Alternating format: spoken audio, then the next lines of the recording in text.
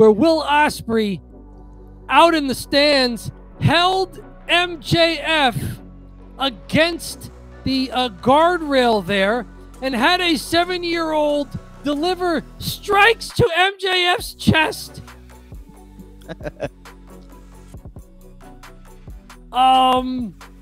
John, you watch AEW.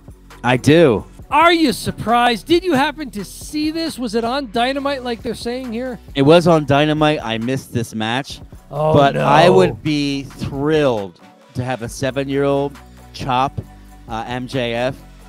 I think this was really cool. And I also think it was great because, just to give her the finger after she does it.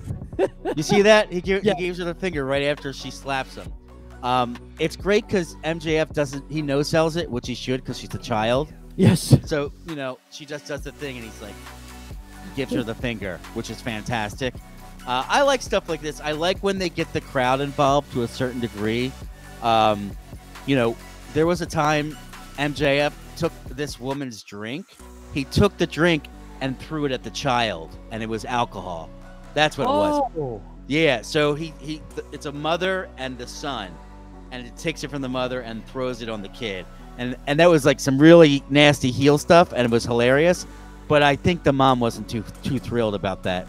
5 minutes into the Iron Man match tonight, you are making the rounds virally for having thrown a mom's drink on her kid. Yeah. So this question is a twofold. It goes for both Max and for Tony.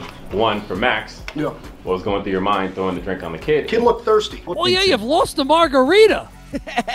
And the kid's probably like freaked, Part of the show.